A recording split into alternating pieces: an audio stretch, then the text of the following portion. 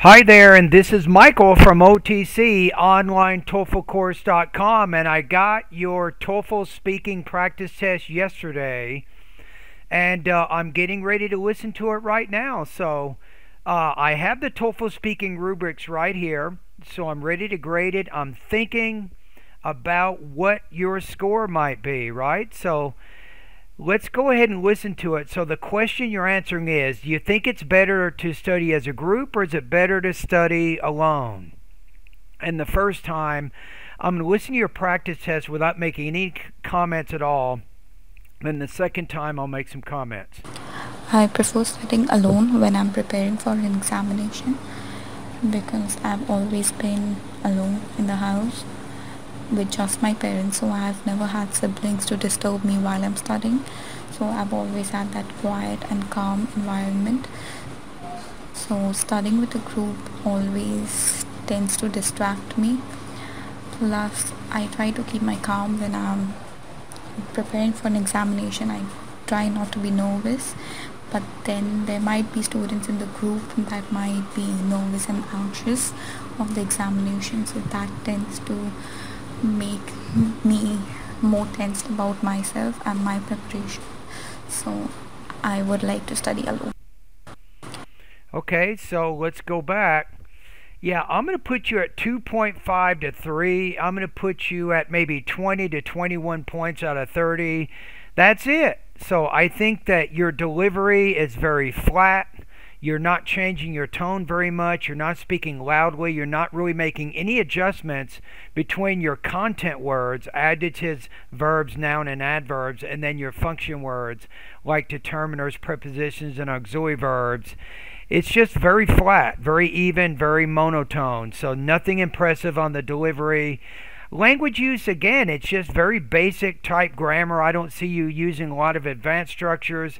Topic development, again, very generic, not very precise in terms of the examples that you're providing. This is a very average speaking task. It will not score very high at all, unfortunately. Let's listen to it one more time. I prefer studying alone when I'm preparing for an examination So you like studying alone because I've always been alone in the house. because I've always been alone in the house. How is that a specific reason? I don't get that. So what if you said, well, because I have fewer distractions and I can study more efficiently, I prefer studying alone? What if you said that?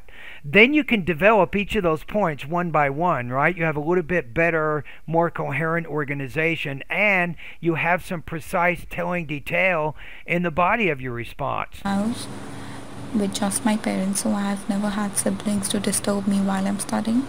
So I've always had that quiet and calm environment. So studying with a group always tends to distract me. Plus, I try to keep my calm when I'm Okay, so studying with a group just distracts you. Say, for example, I was preparing for a biology test a couple of years back in one of my undergraduate classes, and we're trying to get ready for the test of photosynthesis. But when I was studying in the group, a lot of the group members were talking more about their personal lives than they were about the course materials. Therefore, I was very distracted from preparing for my exam. That's the examples I'm looking for, but you're not giving them.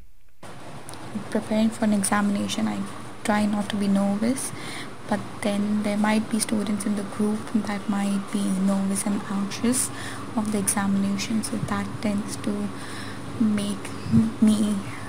Yeah, but in the beginning, you talk about why you like studying alone, but then you give two reasons why studying in a group is not good.